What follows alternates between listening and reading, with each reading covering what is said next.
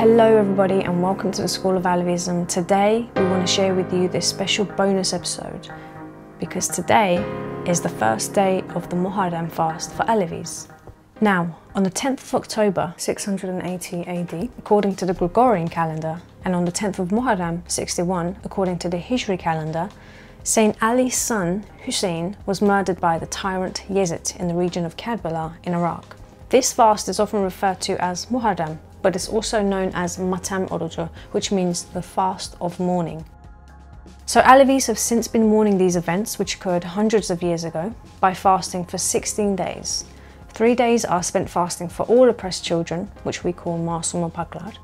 1 day is spent fasting for all oppressed women, symbolised by Fatmana. And the remaining 12 days are spent fasting and mourning for all oppression against people around the world. It's important to note that anyone can fast for as many days that they feel comfortable with. Some people may choose to fast the 3 days for the children.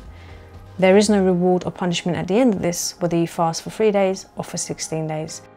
For the Alevi community, Karbala is not just a geographical place, and Hussein and Yazid are not just individuals. All of these names and events symbolise a common struggle. That is, the struggle between tyrants and their victims. Ultimately, Karbala represents the struggle between good and evil. It's the name given to all massacres, genocides and crimes against humanity. Karbala was Anatolia during Yavuz Sultan Selim's and the Second Mahmud's reign as Ottoman tyrants. Karbala was Koçgiri, Dersim, Maraş, Çorum, Sivas, Gazi. Karbala was Gezi, Diyarbakır, Cizre, Suruç and Ankara. Karbala is today's Iraq, Syria. It's the Mediterranean Sea where hundreds of thousands have drowned in an attempt to find refuge and survive, to offer a better life for their children. Karbala is wherever tyranny and injustices exist. It's the space where the oppressed stand against the tyrant. This year, we will mourn with all Karbalas in mind. Although the fast is limited to 16 days, our mourning and commemoration should not. Muharrem is not just a duty we feel obliged to carry out. It's a remembrance for us that even though our lives are well, there are those who have not been so lucky. Each year is a chance to give something back to the community we live in. It's a chance to play a more vital role in our own individual worlds and in the face of adversity and oppression to stand up for those that need it without any judgment.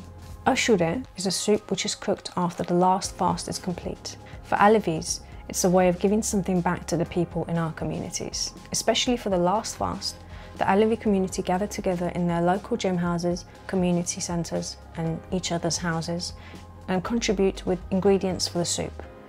Everyone brings what they can afford and they take only what they need. The soup itself is made up of 12 ingredients. It's made in a way that when combined, all individual tastes and colours disappears and the soup forms one colour from many colours and one taste from many tastes. As you may have picked up from our previous episodes, symbolic oneness can be found in many Alevi traditions and rituals, and this oneness is the cornerstone of our philosophy.